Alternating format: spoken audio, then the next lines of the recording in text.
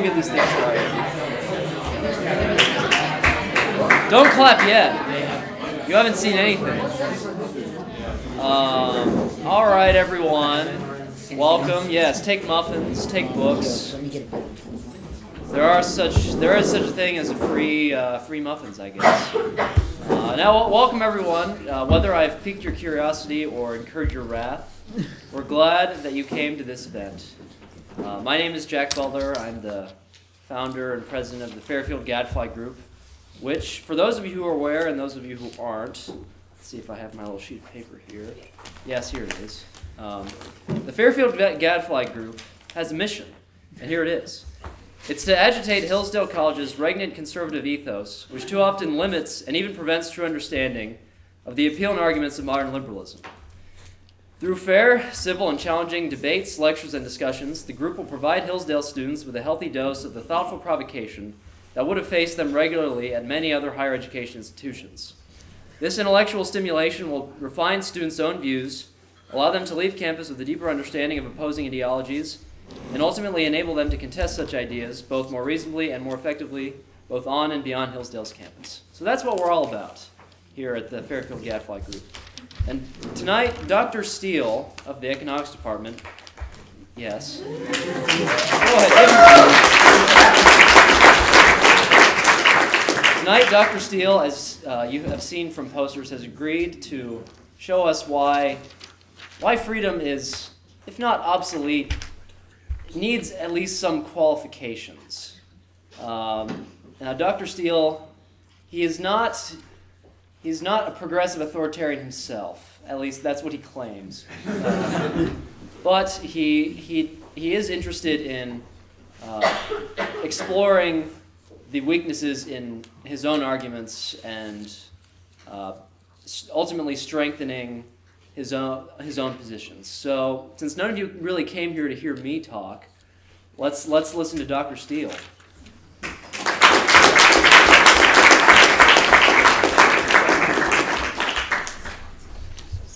Great. Well, thanks, Jack, and thanks to the Fairfield Gadflies.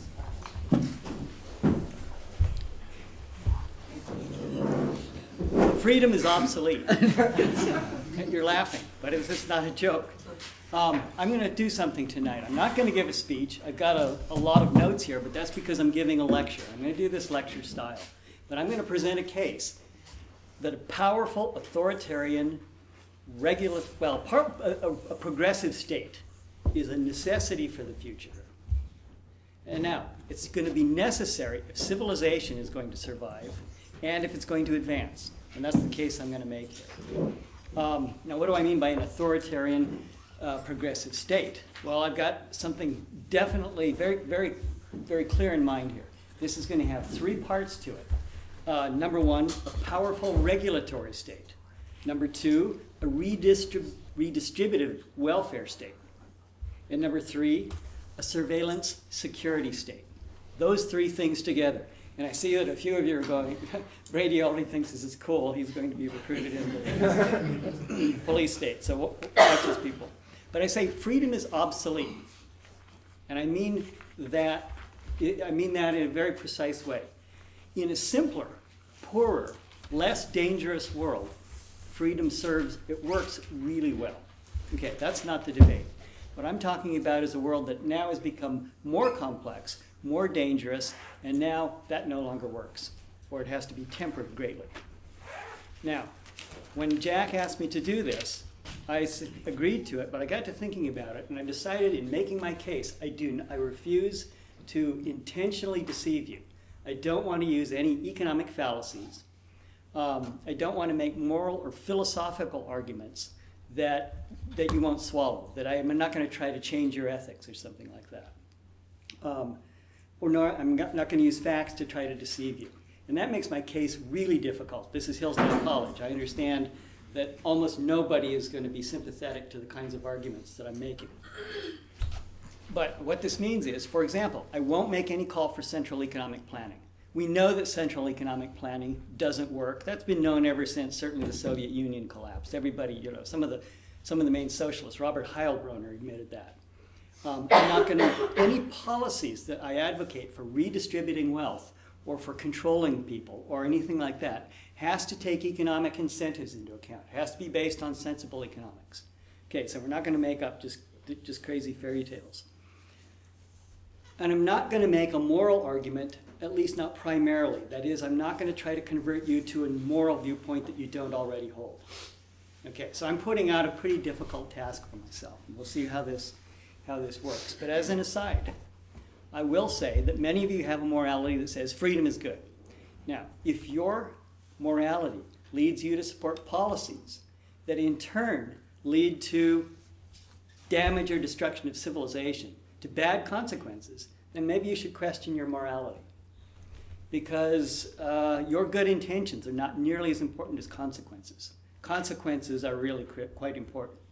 I think we all know that, right? Okay. Good. Now that I've scared the heck out of you, I'll tell you something else. This is a lecture. It's not a speech, which means, as I typically when I lecture, I like to have people ask questions for points of clarification, or I'm not going to call on you guys, because I know you haven't done the reading in advance. But, but I don't know. But points of clarification, explanation, things like that. If you have questions, go ahead and during my talk, ask me. If you want to debate or disagree in those terms, those are the questions to save for question and answer period, which we'll have. So, agreed? Everybody all set? I have prepared it because it's a lecture. And right here. So I'm going to talk about 4 different things, and this is the sequence, and this will kind of help organize the thinking. I'm going to talk about market failures and why those lead us to the need for a regulatory state. The growing income gap and the welfare state, the need for the welfare state, and then the growth of, I'm calling it individual power here. I wasn't quite sure what to say, but an increasingly dangerous world that calls for an increasing surveillance security state. Now I'm going to make this case. Great.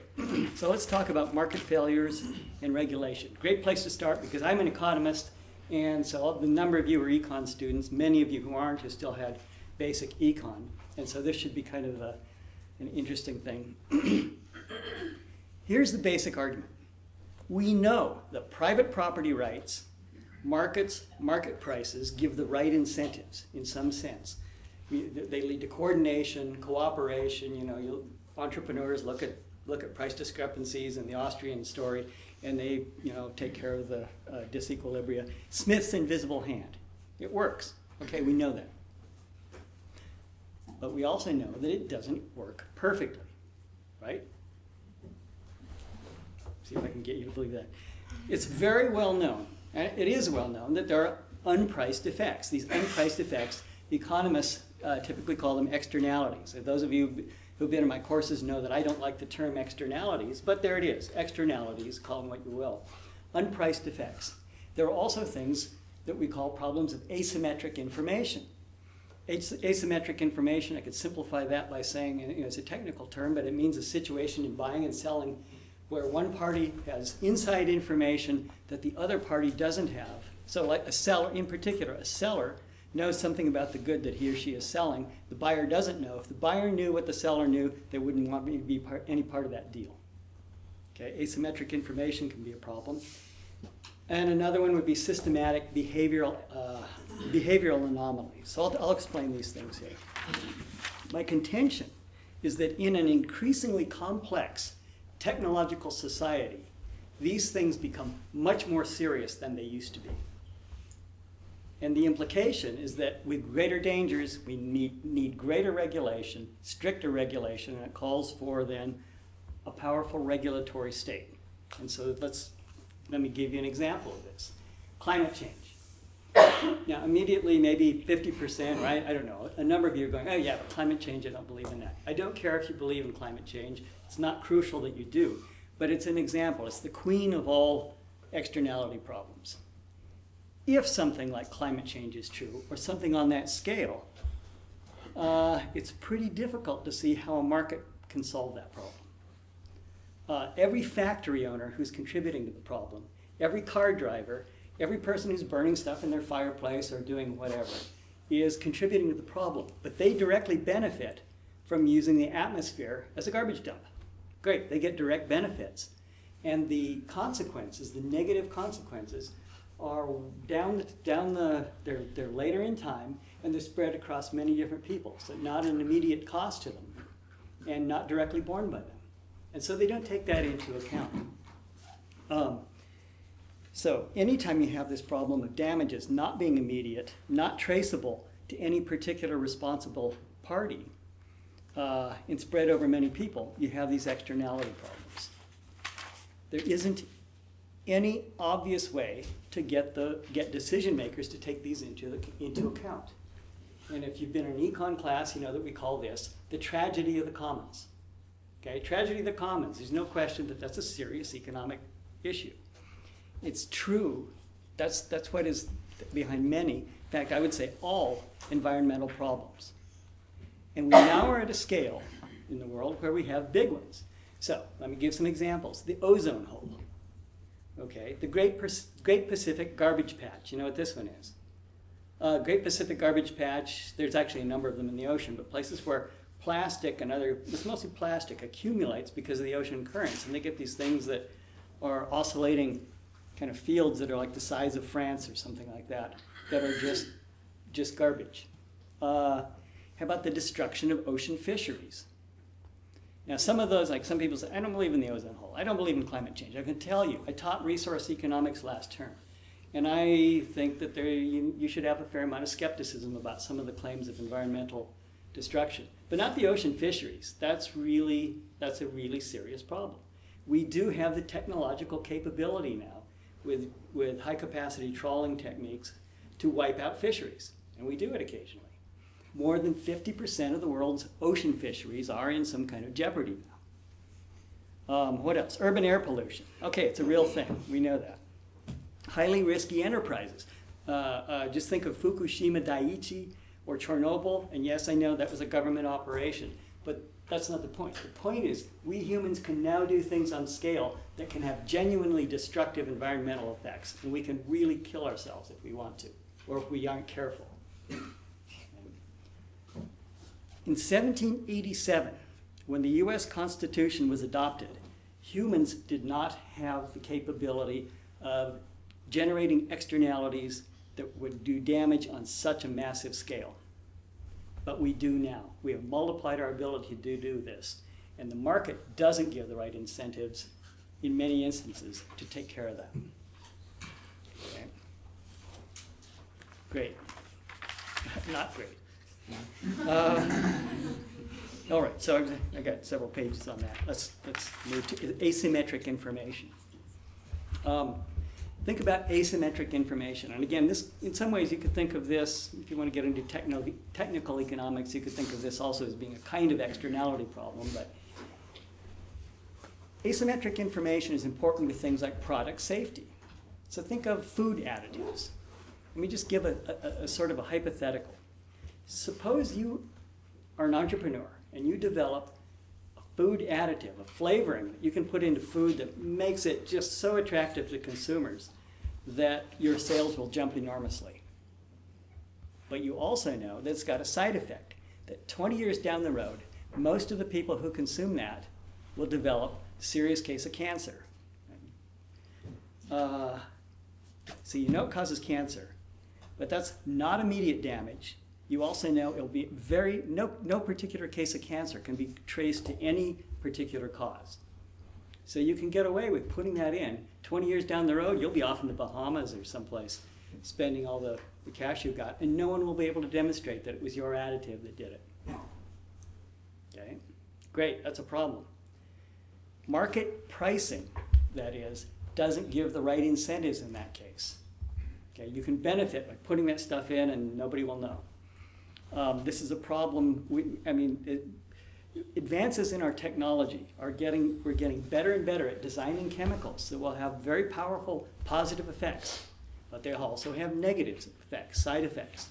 And you can't trust just their self-interest in the market in order to get them to do the right thing with it. We know that just from watching what drug companies have done. Pharmaceutical companies, it's well documented, have run clinical trials on medications that they've been developing.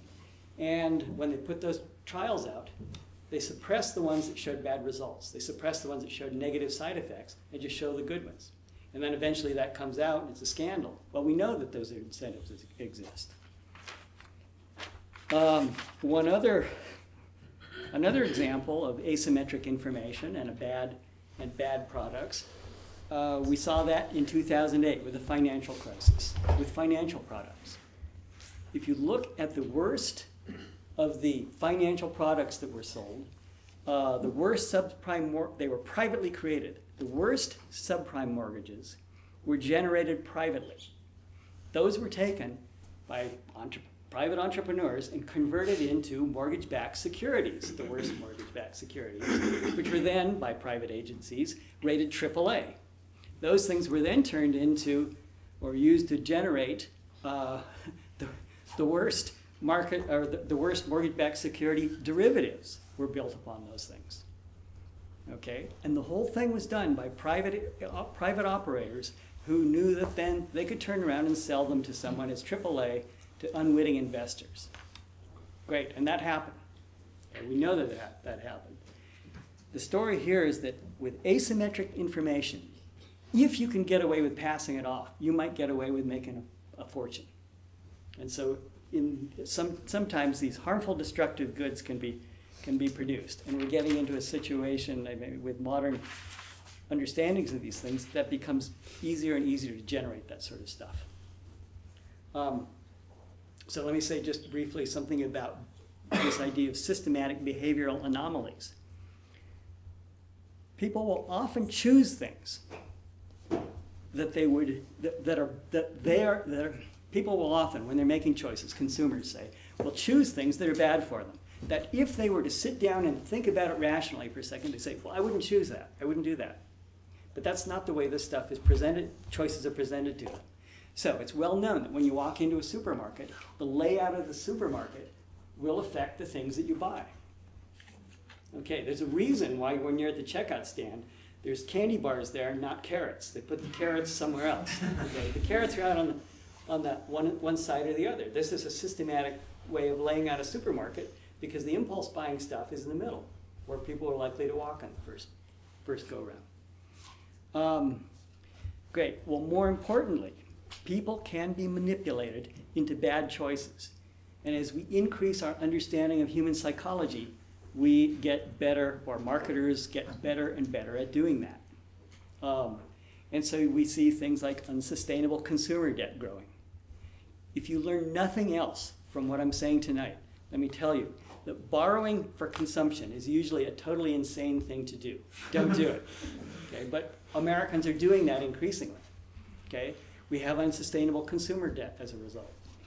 What else? Obesity. That's not good for you. But we have it hardwired into us through evolution or something, that our bodies are made, they're set, and our minds, to store calories. And so in the times back in the old days when food was scarce, when it was available, we'd eat like crazy, store up calories for the bad times. But now we don't have those bad times. We have a constant stream of calories, and especially cheap junk calories, that we keep eating. People keep eating and eating and eating, and so we have obesity growing. It's wired into us to respond this way to these foods. Addictions. If you can generate addictions in people, you get repeat sales. Okay, enough said about that. This increased understanding of psychology means that we get better and better, or marketers get better and better at pushing these kinds of things. There's more scope for manipulation of people. Yeah, David. Okay, do you think that the increased understanding of psychology, do you think that also has to do, say, 50 years ago with our, morality overall, with how some of these choices would not have been made as often if people had a higher degree of morals, if they paid attention more to the news, if they weren't just looking at a 30-minute clip and actually looking at the whole speech and the context of it. So I'm saying, if we had higher, more moral citizens in the government, do you think they would make more, is the decline in morality, part of why people are making bad choices? No, I don't think, well, at least not in the context I'm talking about. Like people making bad choices about, like I'm buying I'm buying a bad derivative because I didn't know any better, or I'm eating too much, you know, I'm being manipulated Well, into. I guess more for the externalities with companies deciding to develop these kind of these drugs and deciding to, I guess, pollute the environment. I don't know. Okay. I don't know. I can think about that, maybe have an answer, but in every one of these instances that I've just pointed out, the free market does not give the right incentives to the entrepreneur, to the businessman, to the decision maker. The solution then would be a regulatory state. Okay? It's got to be some sort of external solution if there's not an internal one. And so then you'd need regulatory bodies with two things. Number one, they'd have responsibility for overseeing safety and well-being. And number two, they'd have to have the power or the authority for enforcement of that. Okay, so that means powerful regulatory bodies. That's part of the progressive state. That's the first part of it. Something I'll also say is that a crucial point in all of this, since I'm talking about people being manipulated, is what we would call, what Cass Sunstein has called the design of choice architecture. Choice architecture is the framework that individuals are presented with to make decisions. So an example of this, there are many examples, but one would be, for example, say we have people right now can think about setting up a retirement account, but it's optional. Okay? Great. The default is you don't have one. Sunstein's idea is that that's the wrong choice architecture. Instead, everybody should automatically be enrolled in one, and then if you wanted to opt out, that's the default is that you're in and you opt out. Okay, so there he's set up a regulation. He's designed the choice architecture without really using force in it or something. But design of choice architecture is crucial here because that sets the incentives that people face. And in particular, the supervisory bodies themselves need to have the right choice architecture. So instead of thinking about how to get the free market to work, we need to think about how to set up the regulatory state and get these guys to have the right incentives. Okay? That would be the solution. Right. Let me go on to the next problem. The growing income gap and how we're going to resolve that. Now everyone's heard this, you know, the Occupy movement was out marching around about this growing income gap, and you see it all the time in the news and discussions of it. So there's growing income inequality, and there are many reasons for it. And some of them are transitory, some are policy related, some you might do something, you know, tweak some tax rates or do something else and they'll go away or whatever. But here's a central one that's a real problem. The modern information economy is creating a growing divide between those people who can handle information and those who cannot. So when I say can handle information, I'm thinking about things like those who could do mathematics and programming, those who can handle data and statistics, wordsmiths, you know, those who can handle words and language. So the English majors, the marketing majors, and people like this. Strategic and tactical planning and thinking, things like that. That's where the future is. And the people who have high-level, abstract, conceptual thought are the ones who thrive in the modern economy, and it's going to be increasingly true. The people who can do it will be winners. The people who can't, losers. And at least certainly to some extent, that's genetic. These are differences in the differences that are inherent in people. Increasingly, simply providing physical effort is not going to be very valuable. That's decreasingly valuable in the economy. So unskilled labor has already been left behind. Okay, forget it for them. Skilled labor, the human ability to monitor tasks, that still exceeds oftentimes what a machine can do. But that's being lost as well, as machines get better and better at monitoring things. So the implication is that there's a growing income gap that's inherent in the structure of our economy that's going to be between the people who can handle high-level conceptual thought, us, everybody here, because we're at a place like this, versus those who cannot do it. That's a growing gap. Now, that also means a growing underclass. And I could now start saying there's a moral argument, we have to do something, it's a moral imperative, but I'm not going to make a moral argument. But I will tell you that if there's a growing underclass, it threatens civilization. That underclass has very little interest in the system. They have no stake in it. It generates resentment. It generates class warfare. It generates divisiveness, and then what? Neo-Marxism, conflict, revolution, something like this. Political turmoil. It's not a stable situation. So, yeah, you have to do something, even if it's just for consequentialist reasons. And what can you do about this? Well, before I get to that, at the same time that there's this growing income gap, the nature of what's going on in the economy also means that some things are going to be increasingly priced out of the reach of the people who don't have a lot of money. And in particular, I'm thinking about healthcare. I'm looking at the time thinking how much, I'll talk about this. Increasingly, decent healthcare is going to be out of reach in terms of price of the working poor and the lower middle class.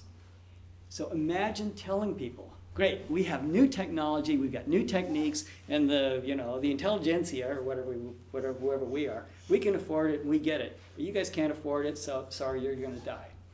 Your life will not be as long as ours will, because you don't have access to this technology. Yeah, Nick. What constitutes like decent healthcare? Is that going to change as technology increases? Yes. Okay. It does change. Yeah, it definitely does. Let me say a little more about this. But what this does is throw gasoline on that already burning fire of inequality. If we have a problem like this, I guess I've got a thing I'm doing okay on time. So why would healthcare be getting expensive and growing in price? And there are many reasons for this. But we know that from 1960 to 2000, that 40-year span, spending per person on healthcare went up 10 times. That's real terms. So it's nothing to do with inflation. Just in real terms, the average spending went from, grew 10 times. I don't have any exact numbers here. Now, many reasons for that. But the number one reason is the growth of technology. Increased technological advance. And it's very easy to demonstrate that technological advance also generated great benefits. Just before 1960, if you had a heart attack, you're diagnosed with this, basically it was a death sentence. There wasn't much they could do. And today, well, there's all kinds of things you can do. It's got to be pretty severe before it wipes you out. We can re-put people back together with this. I can give citations on some of this research as to whether it really is generating benefits, but it is. There's a problem that appears here. Healthcare is subject to what what I will call Baumel's cost disease. There's an economist, Princeton University and NYU, William Baumel, who I think is the first one to point this out. And he showed that, we know that in most industries, technological advance makes goods cheaper. So you think about a calculator. The first engineering hand calculators would cost, in today's terms, for what a calculator that might be $50 back then in today's money would be $2,000. Okay. Prices go down for technology. We know that. It doesn't happen in healthcare. Why is that? Anyone know? It's because healthcare has something about it that is a little different. Advances in technology and medicine mean that you also need increasing amounts of the single most expensive input that there is. And that most expensive, most scarce input is human capital and human labor. Okay? You need highly trained, highly skilled technicians, doctors, nurses, all kinds of people to use the new technology. It becomes more expensive for that reason. And so in that sense, because it takes more and more and more human capital, the scarcest resource, healthcare prices are doomed to grow faster than other prices. And that prices it out of the reach of the lower income people. Great. Not great. Good that I made my point, but it's bad news. What's the solution? it is a redistributive welfare state because these people cannot generate the wealth that they need in order to live in such a society.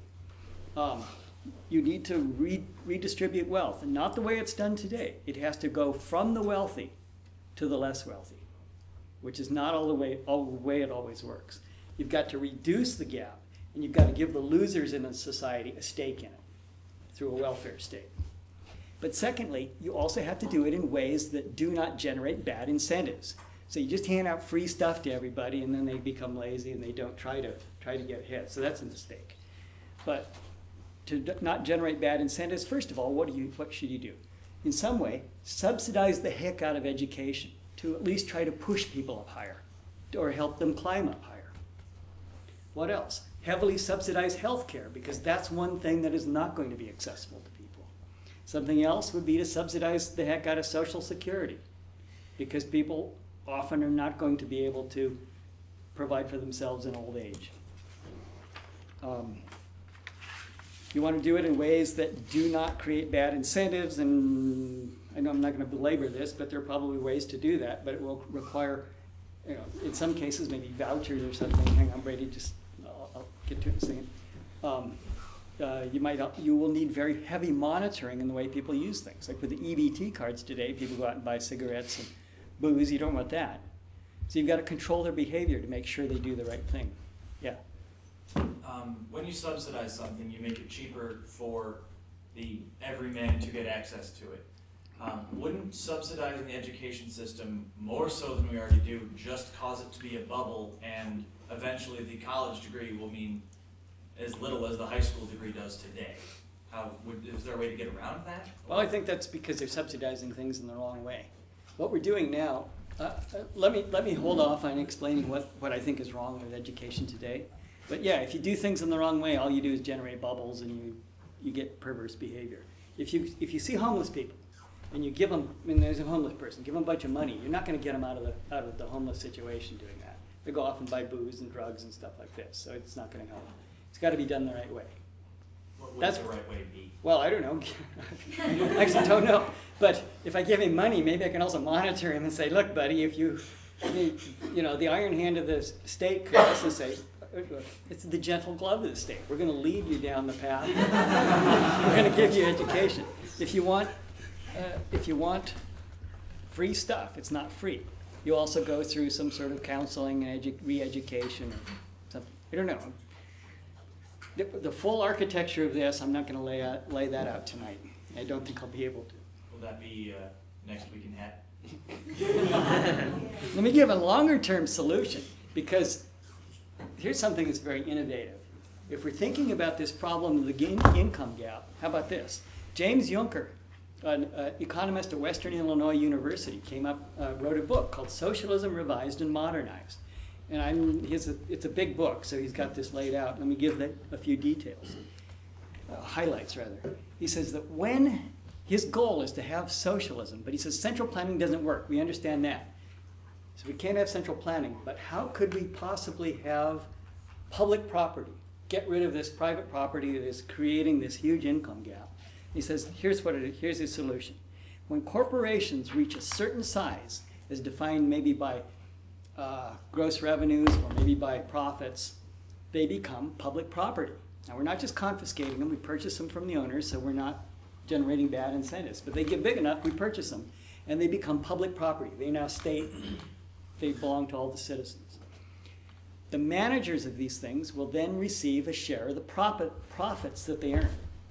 And so how much they get paid depends on how profitable the corporation is, right? Right. So they still have an incentive to maximize the profit and to do the right thing in the marketplace. No subsidies. So the firm can go bankrupt if they make mistakes. It can be closed down if they make mistakes. So it's got the right incentives, and it's not centrally planned. But all the remaining profits then go to the public. And at the end of the year, those are all in the treasury. Maybe some goes to the general fund. But the state then writes a check to every single citizen, splitting up the profit equally across all citizens. Great. It's publicly owned, and everybody's a stakeholder in this situation. It reduces the income inequality. You might think, wow, that's far-fetched. Well, they already do this in Alaska. Okay, they already do it in Alaska with oil revenues, the taxes, and the property taxes and taxes on oil revenues go into the Alaska Permanent Fund, and out of that they write a check to every resident of Alaska at the end of the year, and everybody gets paid. They already do this. All right, great. So, one more. We've got the welfare state established. What about this one? And this is maybe, for me, the scariest one. Advancing technology and increasing personal income are a deadly combination. That might not sound right to you, but listen, think about this. 3% annual growth rate in per capita income. If everybody's income goes up 3% annually, which is not an unreasonable number, that means that in 24 years your income doubles. Over your working lifetime, that means a quadrupling of your income. Wow, that's cool, isn't it? Yeah, that's great. Not only that, for many kinds of technology, of course, prices we know are going down. So you can afford more and more and more of the more advanced technology. It puts enormous power into the hands of individuals and small groups. So think of 3D printing. 3D printer, everyone, well, maybe you don't know, Cody Wilson, the guy with the Wiki Weapons Project, printed an AR-15 and bam, bam, bam, bam, bam, and it worked. Okay?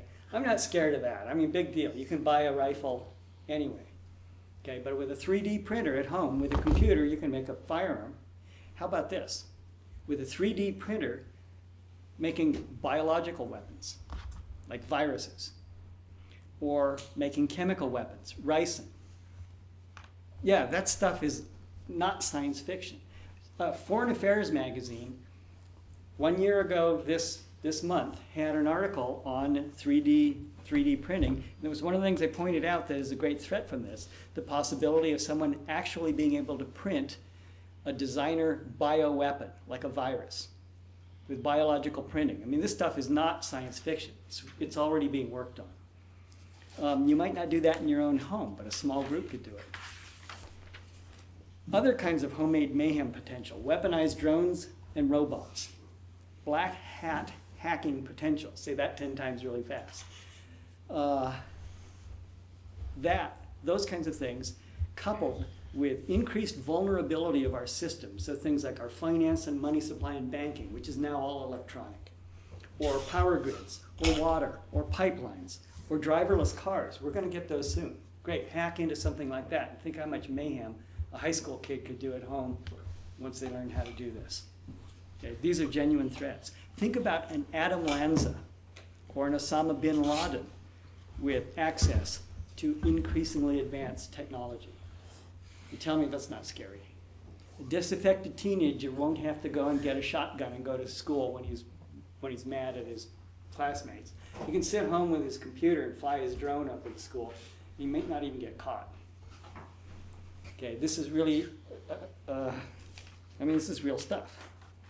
So the problem is that the exponential growth in the ability of individuals and small units, small groups to commit mayhem that could shut down or do tremendous damage to society, plus the increasing vulnerability of society.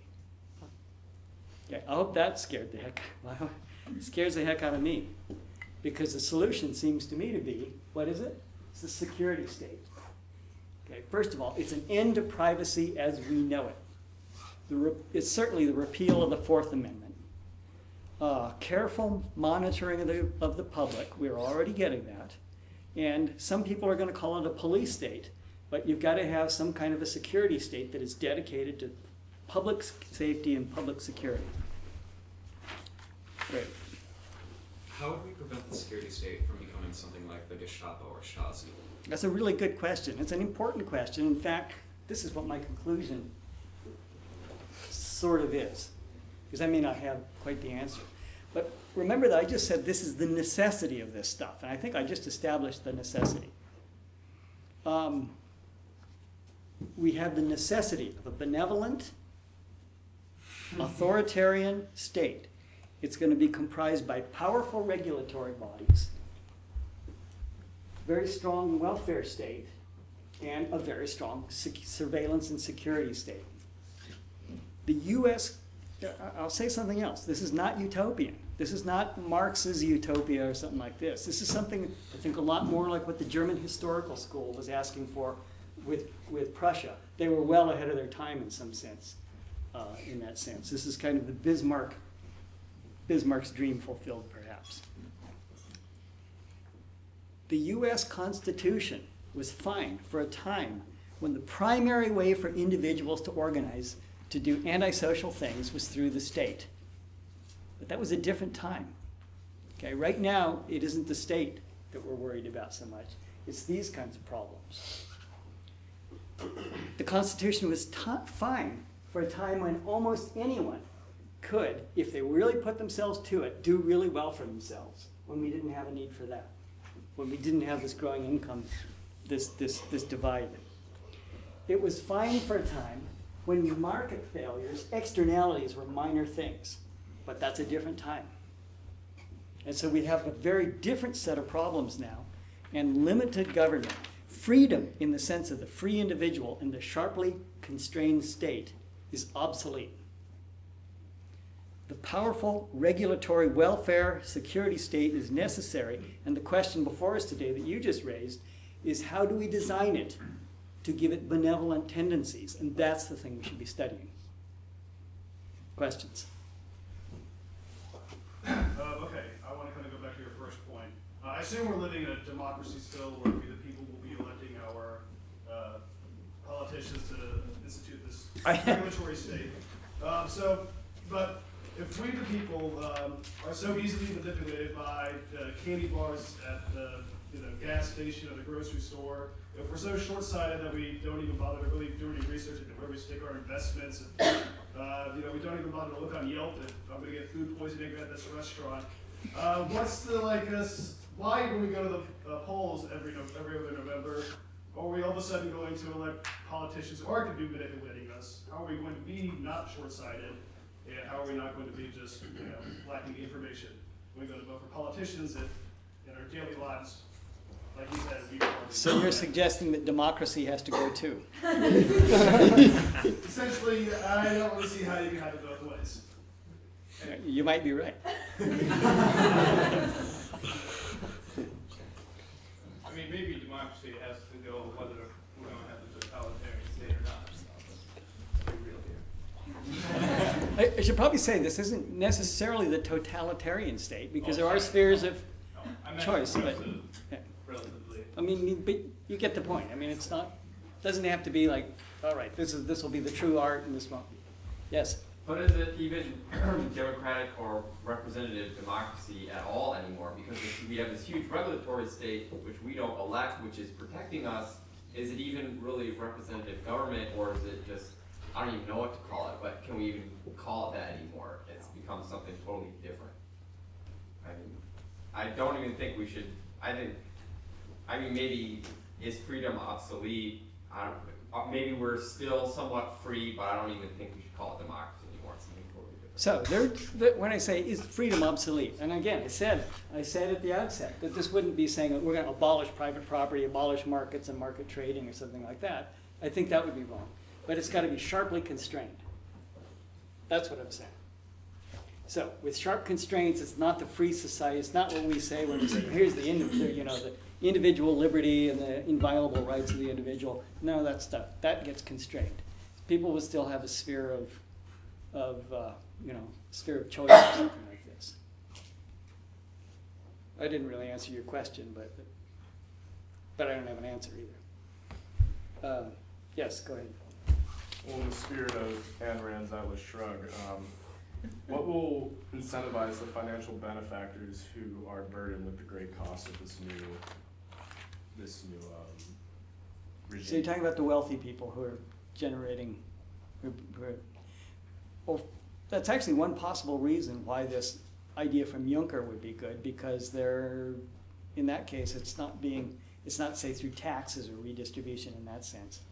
I'll say a little bit more about Juncker's point, but in another sense, there is an answer to that. And that's that I just gave you a consequentialist argument. Your alternative is to, okay, great, we're going to fortify ourselves because when the starving masses or when the political turmoil comes, we're going to have to protect ourselves from them. So your choices maybe are a society of civil war versus a society of peaceful redistribution. It won't be so much that everybody's going to be completely equalized. We know that too.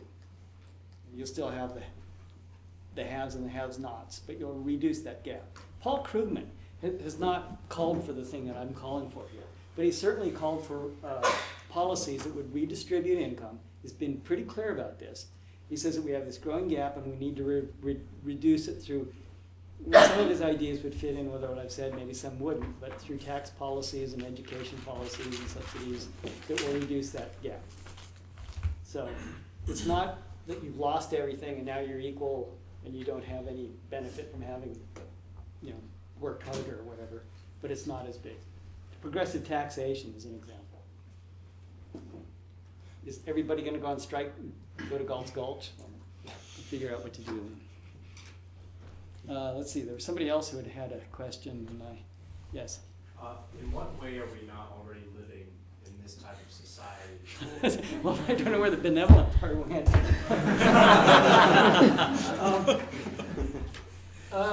Let's put it this way. I think we are slowly moving towards this, maybe.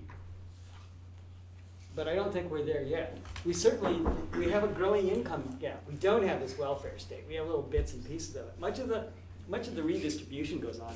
It goes on from the poor, or it goes from the politically weak to the politically powerful is the way it works today.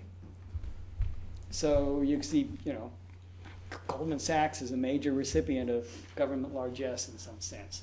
So, and if you look at Archer Daniel Midland, big agribusiness and things like this, that's not exactly the kind of welfare that I'm talking about here. That probably answers at least partly. Yes?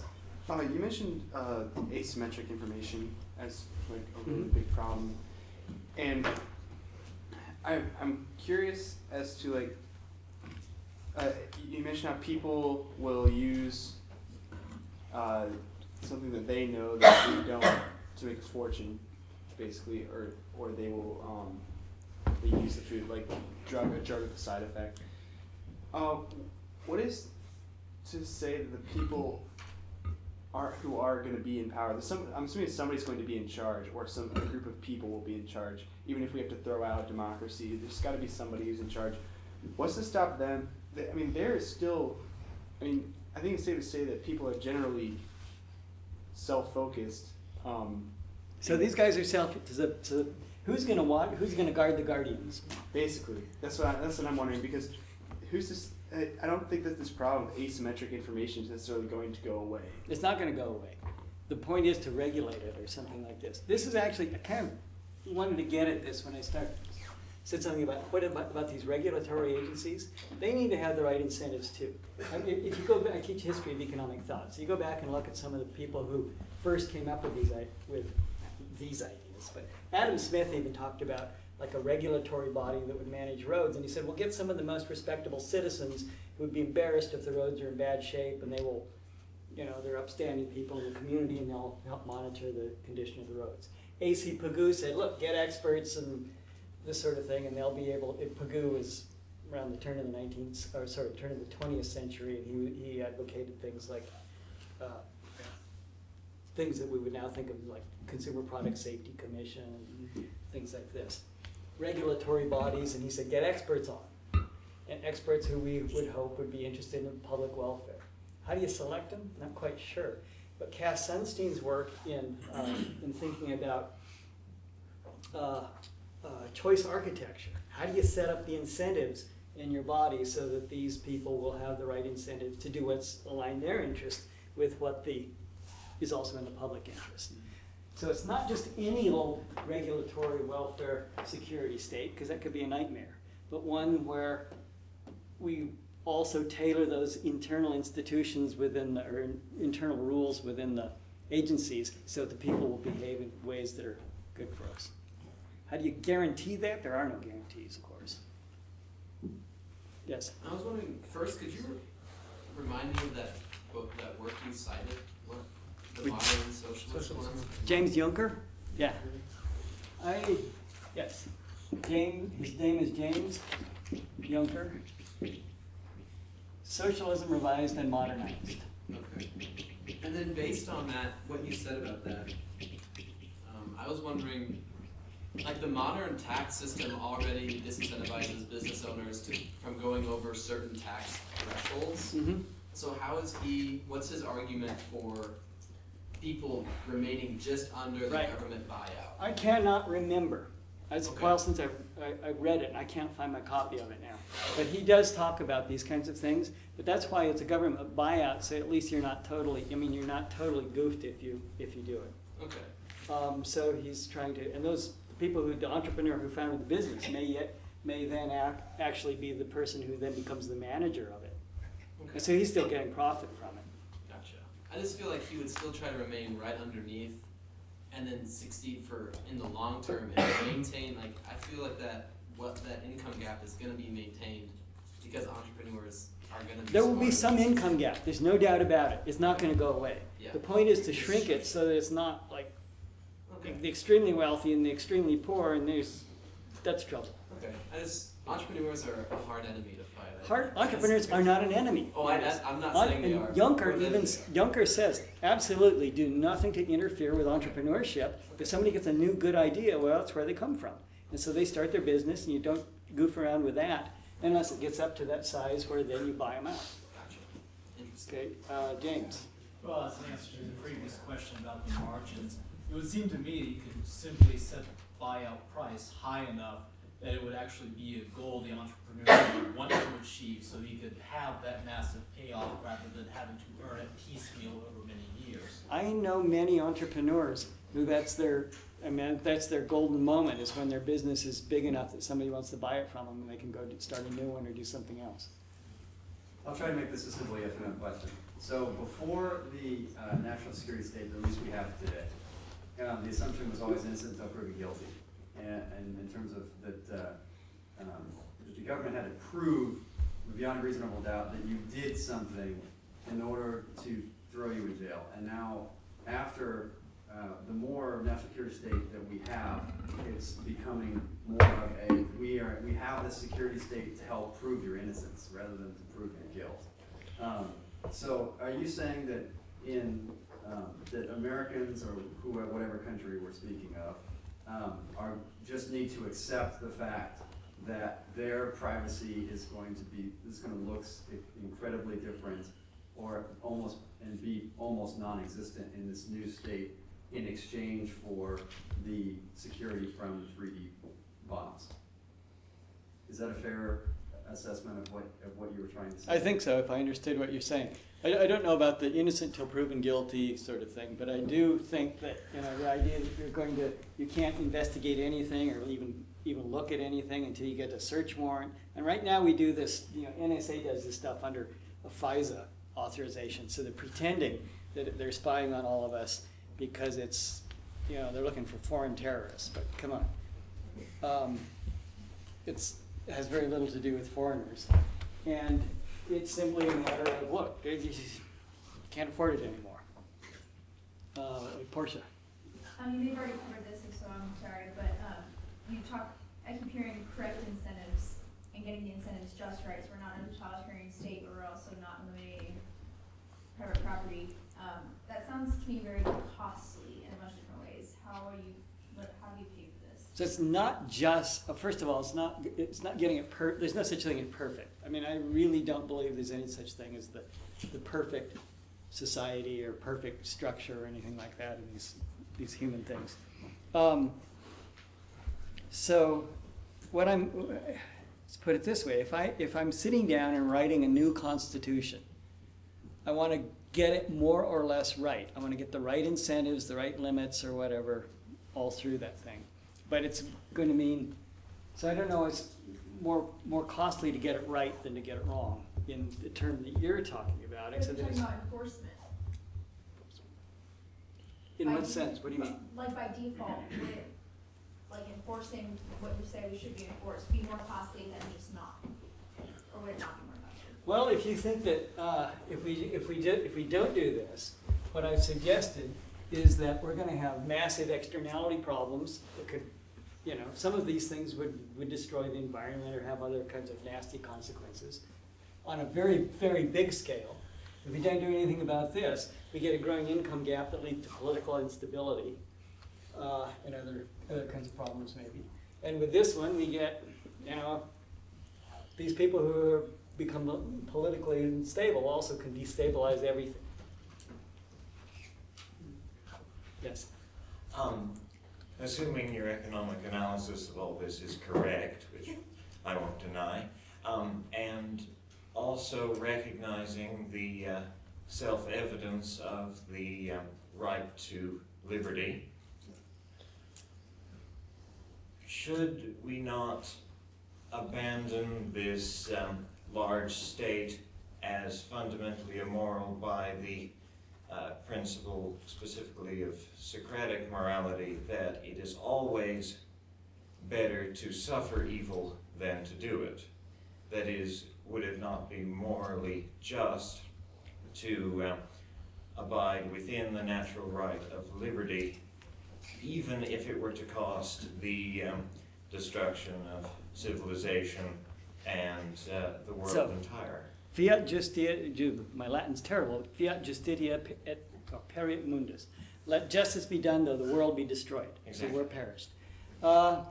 You know, if you say that that's better, I don't have an argument here against that. But I will say that I'm kind of skeptical that a morality that leads you to the destruction of the world is better than a morality that says, no, we're not going to destroy human life or human civilization. I would say it's one that allows it rather than produces it. Okay. Let's see.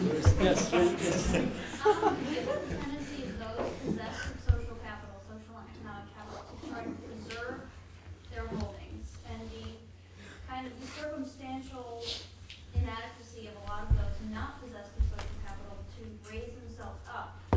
How much social mobility would be reasonably expected? Okay, so you're so. I thought you were asking a different question when you started asking this. So now I'm a little bit lost. But actually, what I was talking about was human capital, which is maybe a little bit different from social capital. But the idea is your knowledge, your skills, your ability to handle, to do things. So the people who are high skill versus low skill, or high capital, low capital. Social capital, I think of as more being about connections and things like this. But again, being able to operate within society is probably a part of this human capital I'm talking about. High social skills. So your question was how much of a gap is acceptable, or how much mobility? How feasible is transfer between the two parts? I'm not exactly certain on that. There's actually economic research done on economics. Economists do research everything, of course, because we think we know everything. But economists research this, but also psychologists, people in other fields, education. And so the extent to which these things aren't genetic or can be changed through transfers, I can't quite tell you. But they can, at least somewhat. And so that's part of the reason for this idea of this welfare state. That's why I said education would be something that you would want to generate. I just saw something last night that was really interesting about this. But if I talked about it, it doesn't contribute. But I'll give you if you want to ask me afterwards, I'll show you a little piece on a website that was kind of about that, about differing degrees of social mobility across different cities. And they're trying to figure out what causes it in the United States and also different countries. So if I'm understanding you correctly, there's been a progression since the Constitution was written in the late 1700s. It was good for them, but there's been a progression, so it's not good for now. And so we need this regulatory state, not necessarily tyranny, but we need a change. So I guess my question is, what's to stop that progression from continuing? So we know that humans are advancing, technology is getting better, the enemies are getting smarter, the bombs are getting deadlier, all these things are happening. What's to stop the regulators from having to regulate our lives so much and learning so much in psychology and medicine and all these things, to basically create perfect lives for us that are perfectly safe, that are perfectly sustainable, all these things. So we have a situation that's kind of like Brave New World, which is kind of, it's a little bit of an incredible situation, but we're talking about a progression here. And so what's to say 100 years down the road that it hasn't gotten worse, and thus we need more regulation, and we just reach a certain point where we can't even tell, we would look at it and we wouldn't even be able to see where we were in the 1700s. It'd just be so different. There's pretty much no freedom at all, I guess. That's a good question. I'm not sure that I have an answer to that. I would, Nick does. I mean, does anyone here have a problem with centrifugal bumble puppy? I mean, if the state can perfectly plan our lives for us and make us, you know, euphoric at every moment, then, you know, more power to it.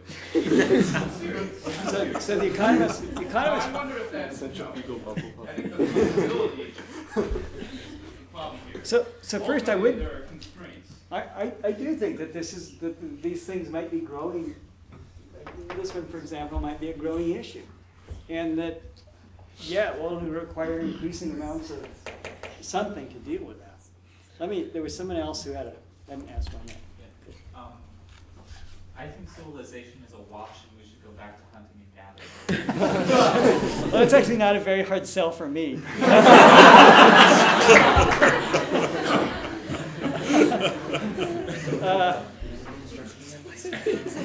But at any rate.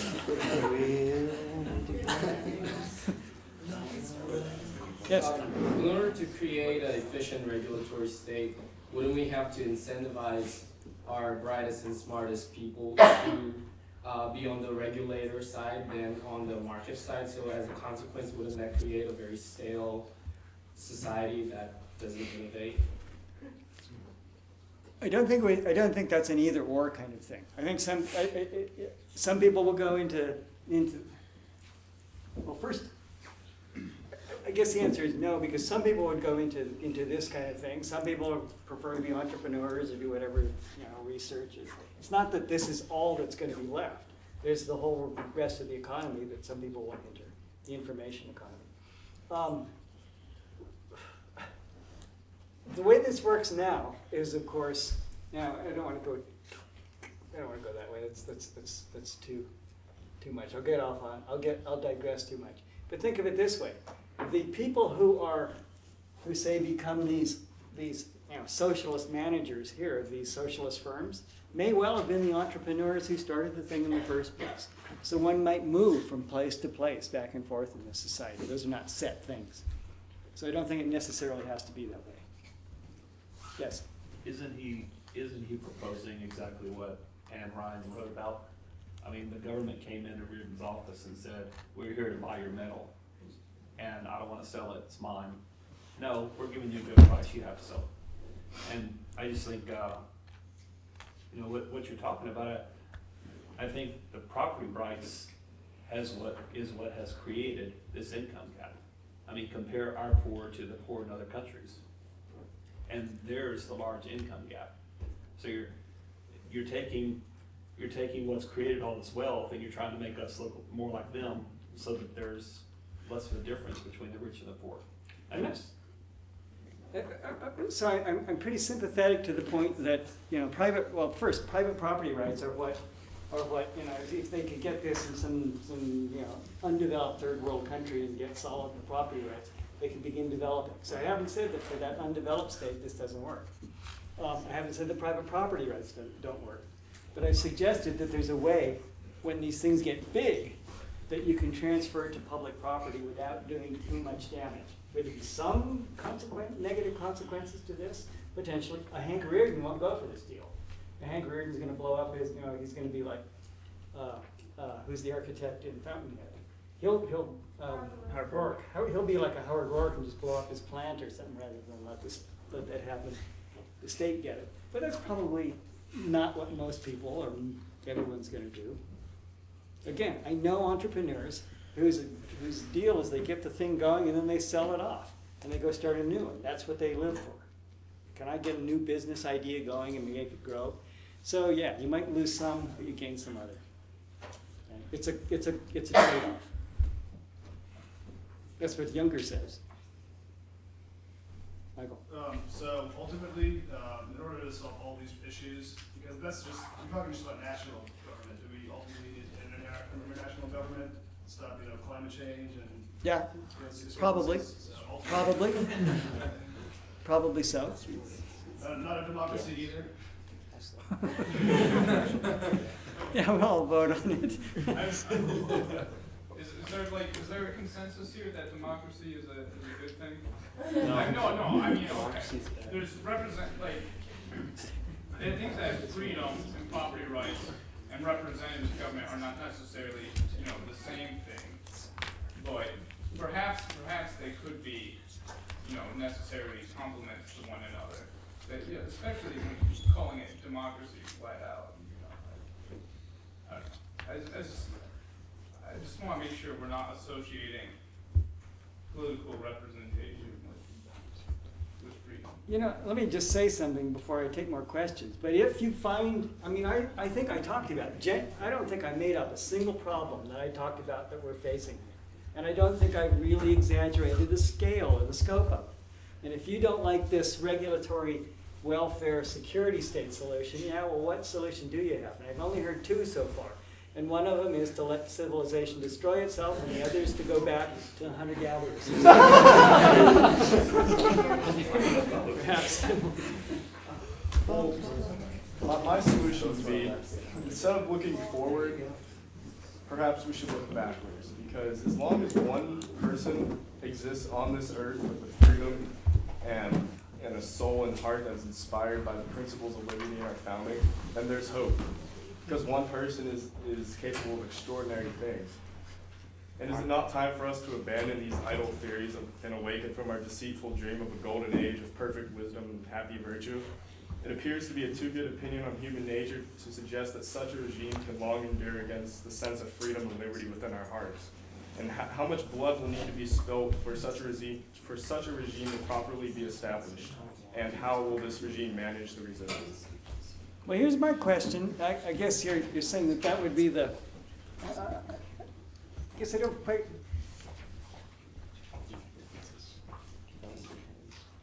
How does that solve any of the problems that I've talked about here?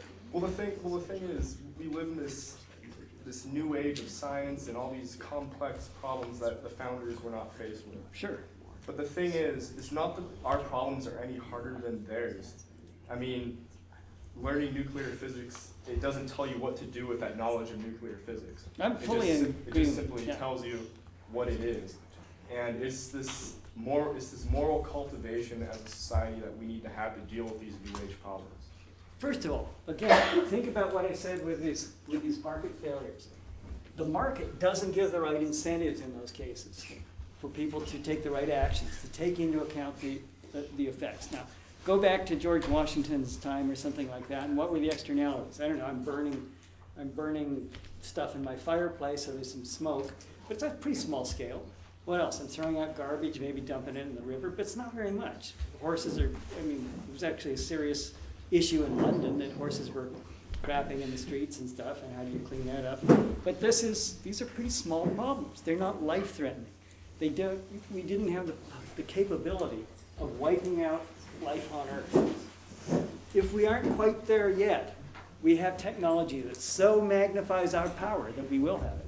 So how are we going to deal with that if we don't have the right incentives to do it?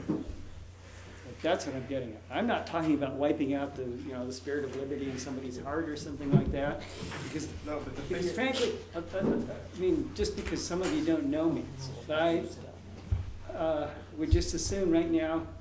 No, I don't want to get carried away, but I just assume right now be in Kiev fighting the Berkut or something like that, where some of my former students are. So the spirit of liberty is something that's very important to me.